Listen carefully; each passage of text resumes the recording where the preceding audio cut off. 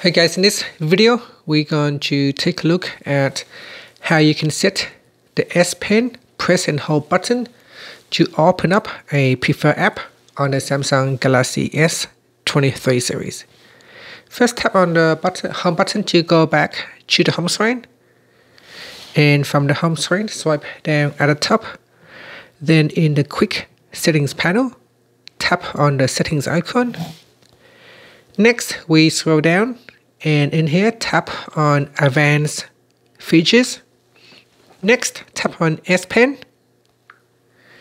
In here, go down and tap on Air Actions. Tap on the left hand side panel. Now scroll down and tap on press and hold pen button.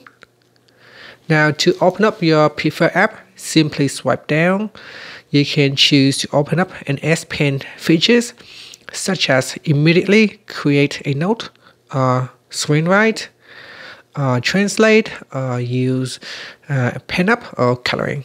Now otherwise, you can choose one of the suggested apps, such as open up the camera, open up the gallery, immediately use a voice recorder, or open up the internet app. Or you can choose one of the preferred apps in the All Apps section. So in here, let's say you can choose to open up the calculator app. So now if I press and hold on the S Pen button, that should open up the calculator app straight away.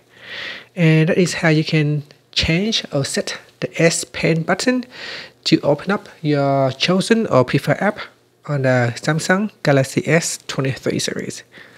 And finally, you can press on the home button to go back to the home screen. Thank you for watching this video. Please subscribe to my channel for more videos.